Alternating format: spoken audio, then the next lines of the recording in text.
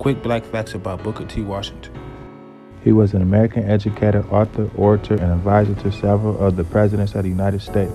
Born April 5, 1856, to an enslaved plantation cook on a Burroughs tobacco farm in Hardy, Virginia.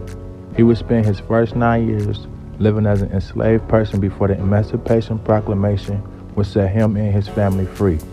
Was the first African American invited to the White House. Had a Tuskegee Institute from 1881 until his death in 1915. He founded the National Negro Business League in 1900. The league strives to enhance the commercial and economic prosperity of the African American community. His most famous speech, Atlantic Compromise, is regarded as one of the most famous speeches in American history.